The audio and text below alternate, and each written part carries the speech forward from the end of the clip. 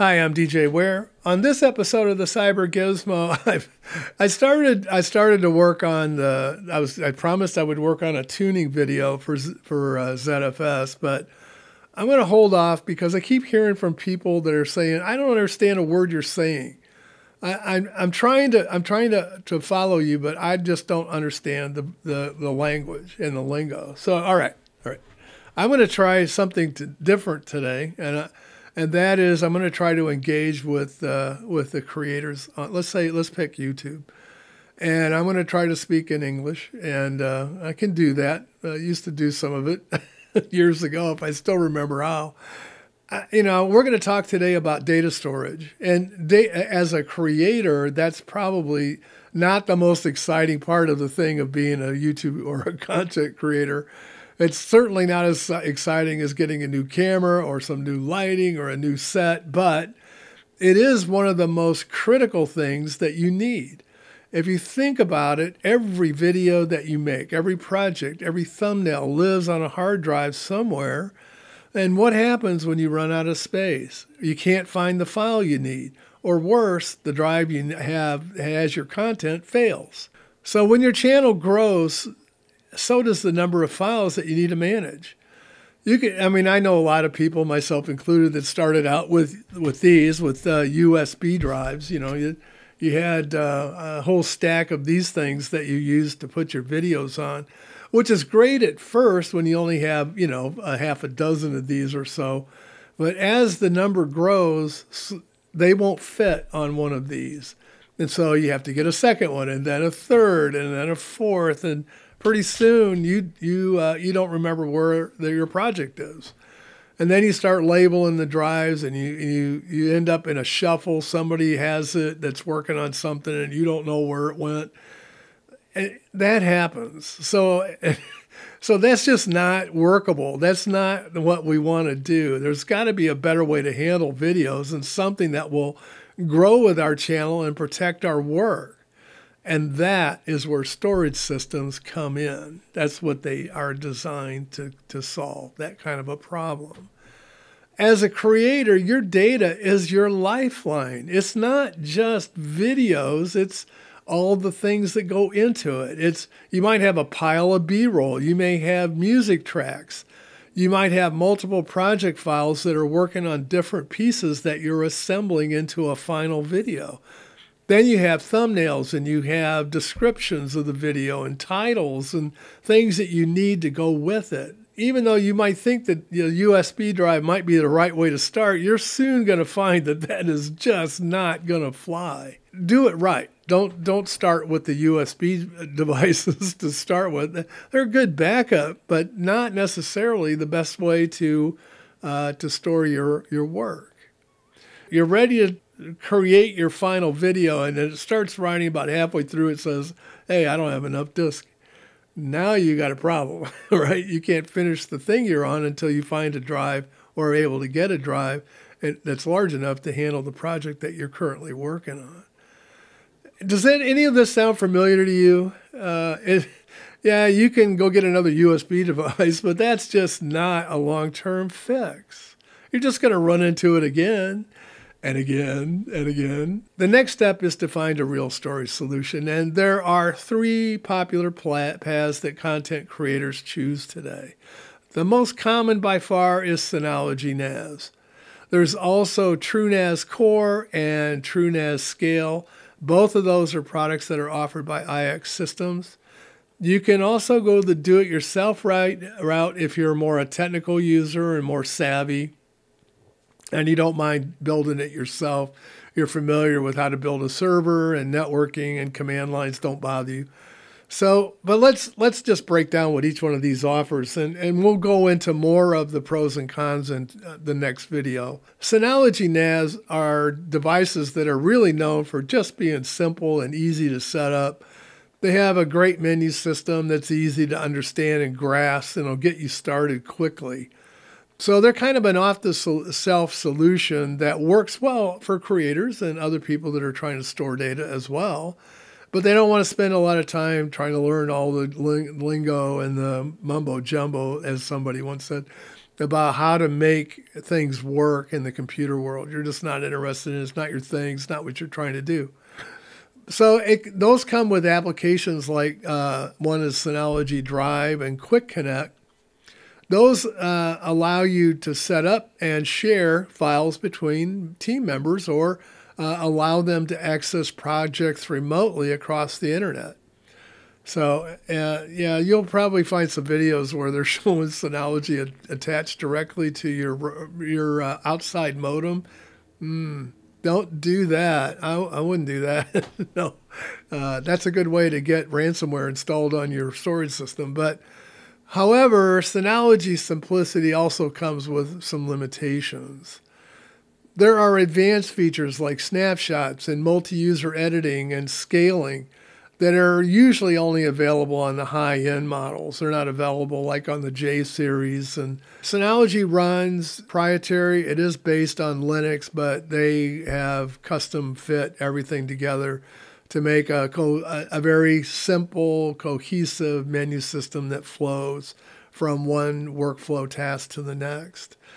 The only disadvantage to Synology is that you're going to feel somewhat locked into their ecosystem eventually, because if you want advanced features, some of them are behind paywalls, and you'll find yourself having to pay more money in order to be able to use those features, or in order to get the feature you want, you need to upgrade your storage device to one of the larger models. And those are usually getting expensive. There's also TrueNAS Core and TrueNAS Scale. IX Systems does sell ready-made systems that already have those products installed on them. And you can purchase one of those, and they will come either with or without pre-configured storage. And then you plug and play. You just plug it in and you're ready to go. Or you can buy the drives yourself and then do the setup yourself. TrueNAS uses a technology called ZFS. ZFS doesn't stand for anything, although a lot of people say it stands for zettabyte file system, which is true. I mean, that is the maximum size. You can even imagine. I can't imagine a zettabyte. That is a huge amount of data. It's more data than I will need to store. But that storage platform was designed and built by Sun Microsystems, who at the time had control over most of the web systems that were out there.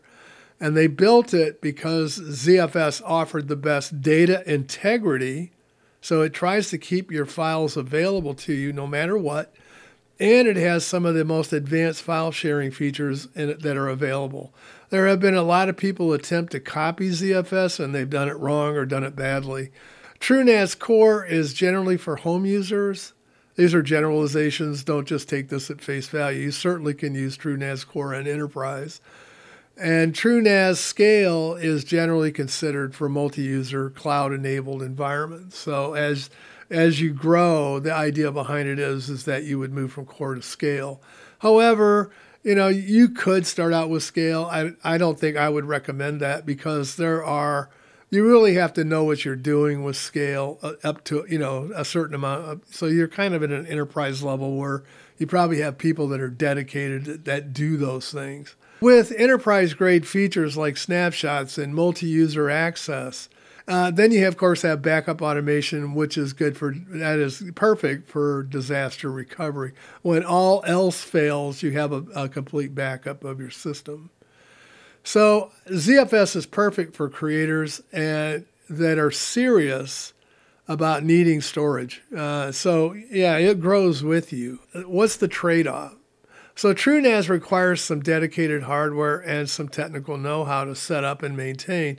It isn't that it's really tough to do. It's just that it's probably something that maybe you'll want to take some time and read about before messing around with it. It comes with a pre-configured set of tunables or variables that are adequate for kind of a general purpose. But over time, you may find that you need to fine-tune it to what you're doing. There's also the do-it-yourself. That was a ZFS Server. That would probably be more for the more adventurous that aren't too concerned about having to build a server and put their network cards in and maybe their graphics card and configuring up their storage pool to match the hardware performance that they're looking for, and then get it all working together. So, and then in this case, yeah, you choose every piece of hardware from the motherboard and the drives to the power supply, everything you choose and put it together. But if you're up for that challenge, a do-it-yourself server can deliver enterprise-grade storage at definitely a fraction of the cost. So, but each of these solutions has strengths and limitations, as you might expect. But what ties them together is something they all rely on, and that is disk. Whether you choose Synology, TrueNAS, or you go the do-it-yourself route, the storage server provides the core storage technology that protects your data, manages your files, and allows you to grow your channel and provide additional capabilities on demand. So as you need them, you buy them and install them. And it should be simple to do. It shouldn't be, oh my God, I gotta go get a whole new system and learn an entire new thing. So I guess let's start with, what is ZFS? ZFS, that's a file system and a storage management system that's designed to provide data safety. Data safety? What? What do you mean? Well, it will constantly look for errors and fix them. It isn't just looking for errors, it's fixing the errors as you go along. So it's kind of worry-free. That's kind of the idea. It was built by engineers that really didn't want to have to deal with all the steps that you had to go through in the event of a failure. So they wanted the system to manage itself and to fix that stuff for them so they didn't have to worry about it. It also provides reliability and scalability, allows you to scale up as you need to. ZFS was built for data integrity from the ground up. There are times where ZFS can't fix the problem. You might have multiple drive failures. Anything can happen in this world. So you may have multiple drive failures and you may have all kinds of issues. But ZFS will shut down. It won't continue to corrupt your data. It will just say, well, I got a problem I can't fix. I'm just going to stop. Now, some RAID systems that are out there will just keep going, and they'll corrupt all of your data until you got nothing left. ZFS won't do that. It'll just say, no, I can't go any further. I'm just going to shut down. And how does it do this? So ZFS uses something called checksums, and that's used to detect, correct file corruption.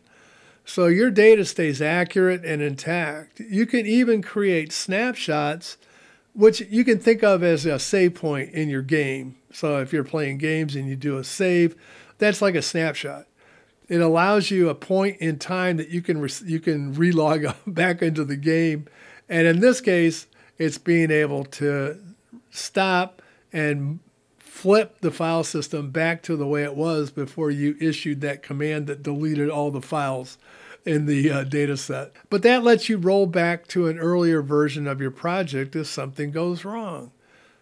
And you don't have to go find a backup tape to do it. It's just part of the file system. So as your storage needs grows with your YouTube channel, how do you handle this? Where do you start? As you start out with a YouTube channel, you may reach over and go, well, gosh, I have one of these. I think I can just put my videos here. Don't do it. Don't do it. Go get a storage system that has 2 bays in it to start with as a small creator. And if you want to choose Synology to start out with, great, do it. I mean, that's fine. I know you'll end up on ZFS eventually. Trust me, you will. But when you're starting out, yeah, use at least a TrueNAS NAS.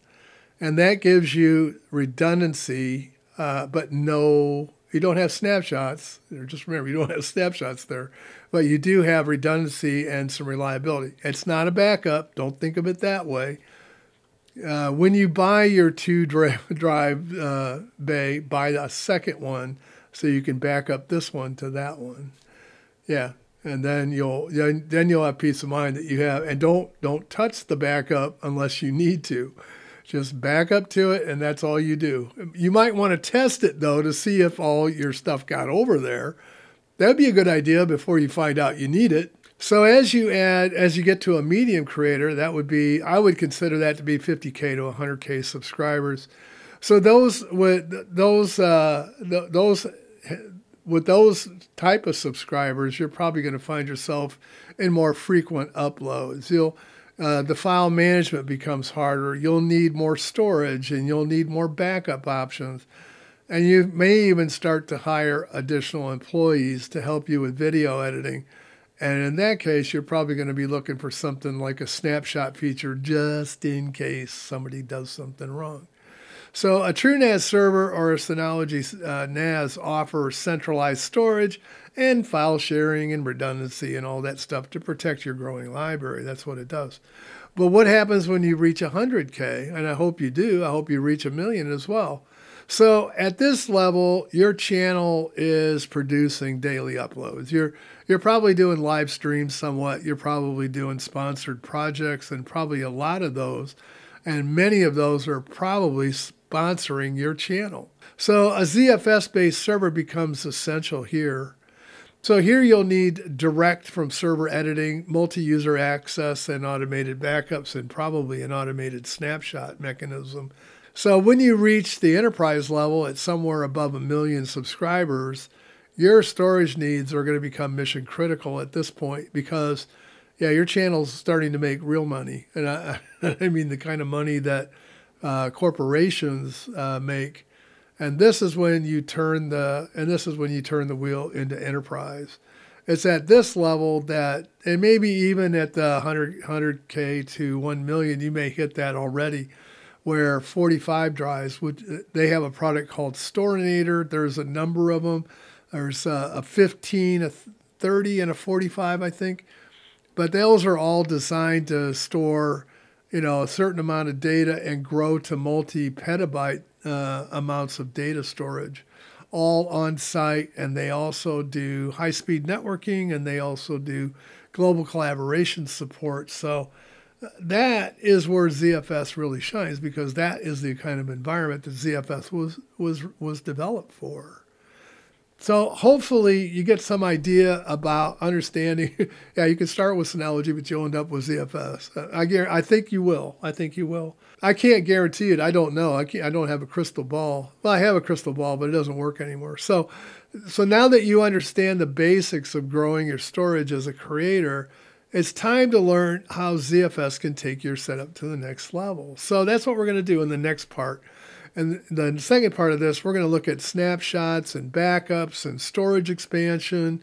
We'll look at data migration as well. Everything you need to future-proof your content workflow. So stay tuned for that. And that's all I had today. I hope you enjoyed this video. And if you did, please like and subscribe. Hope to see you next time, and bye for now.